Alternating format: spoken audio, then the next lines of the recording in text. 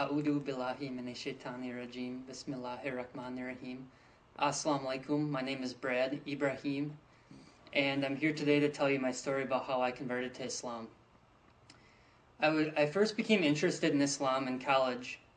I went to UW-Madison, and there were a lot of Muslims on campus, and I was always kind of interested because growing up, my family is Lutheran, and I would go to church, and our pastor would talk to the congregation in a very condescending manner and kind of made you feel guilty about going to church, and that's not really the point. I wanted to feel good when I came out of church.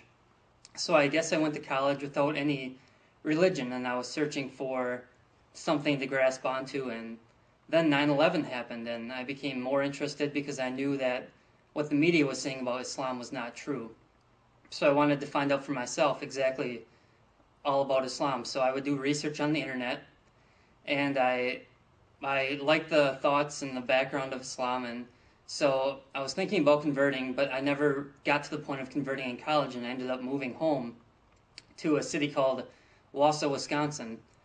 And I had just graduated from college. I knew I was going to take a year off before I went to law school, and I didn't really know what I was going to do.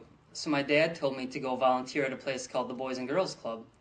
And the Boys and Girls Club is this organization that basically helps kids move off the street and gives them a positive place to come and hang out after school.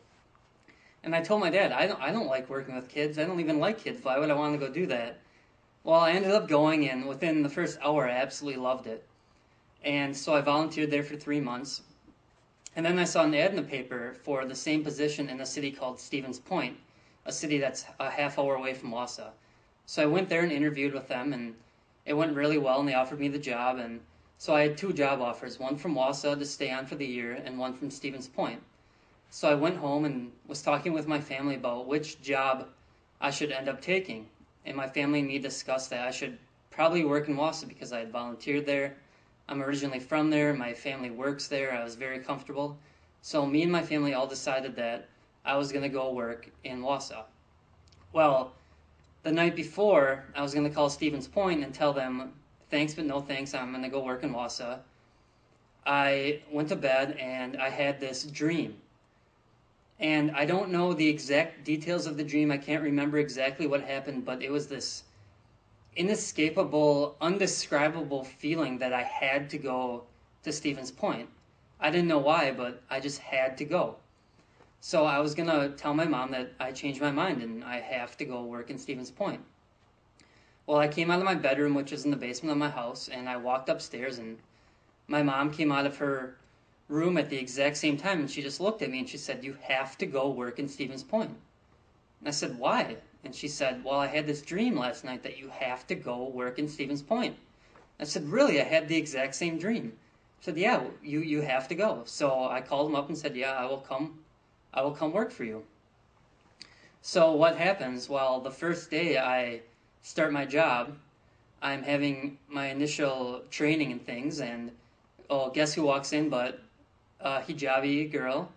And first time I saw her, I had this kind of feeling that I'd known her, or something very comfortable, and it was a really strange feeling because she wasn't even supposed to be there or anything.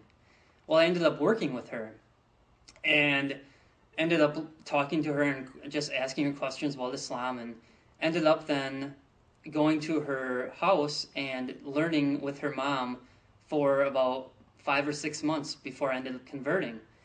And I really feel like the reason I had that dream or that indescribable feeling, my mom also had that same indescribable feeling, was for God to send me to Stevens Point so that I could convert to Islam. And there's this singer-poet from Canada. His name is Dawood Ormsby, and he has some great songs and things like this about Islam. And there's one that really hit home for me, and I'll just go through it and talk about how it affected me. The song is talking about an ayah from the Quran where Allah says that when you see the ground and it's dry and cracked and He sends rain down to it, it can flourish again and grows. And He says that anybody who is intelligent can see that this is from God and things like this. And his song starts off, The earth is hard, soil is cracked, bleached and blistered. Trees bend, withered and weary. Ground gasps, dusty and dry. Allah hears and the rain comes, wetting and washing the world, flushing and flooding the clay, spilling and splashing, life returns. Allahu Akbar. And then he says, we are the cracked earth, the thirsty, dirty spirit of man. If we gasp, we will be heard. Forgiveness falls like rain on our hands. Allah hears and the rain comes, wetting and washing the world, flushing and flooding the clay, spilling and splashing, life returns. Allahu Akbar. And I felt like I was the thirsty, dirty spirit of man. I was looking for something to believe in, looking for a religion, something I could really grasp onto, and I really believe that Allah heard my call and He answered me and sent me on the right path, and that's how I ended up converting to Islam. Thank you. Assalamu alaikum.